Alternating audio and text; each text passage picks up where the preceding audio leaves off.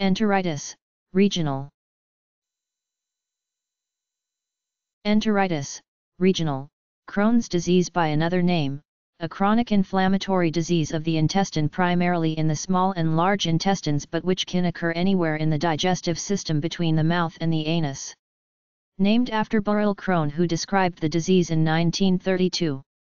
The disease usually affects persons in their teens or early 20s. It tends to be a chronic, recurrent condition with periods of remission and exacerbation. In the early stages, Crohn's disease causes small scattered shallow crater-like areas, erosions, called aphthous ulcers in the inner surface of the bowel. With time, deeper and larger ulcers develop, causing scarring and stiffness of the bowel, and the bowel becomes increasingly narrowed, leading to obstruction. Deep ulcers can puncture holes in the bowel wall, leading to infection in the abdominal cavity, peritonitis, and in adjacent organs.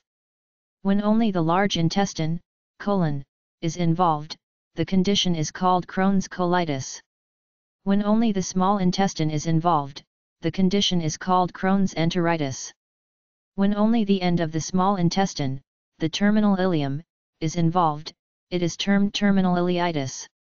When both the small intestine and the large intestine are involved, the condition is called Crohn's enterocolitis, or ileocolitis. Abdominal pain, diarrhea, vomiting, fever, and weight loss can be symptoms. Crohn's disease can be associated with reddish tender skin nodules, and inflammation of the joints, spine, eyes, and liver. Diagnosis is by barium enema, barium X-ray of the small bowel, and colonoscopy. Treatment includes medications for inflammation, immune suppression, antibiotics, or surgery. The disease is also called granulomatous enteritis.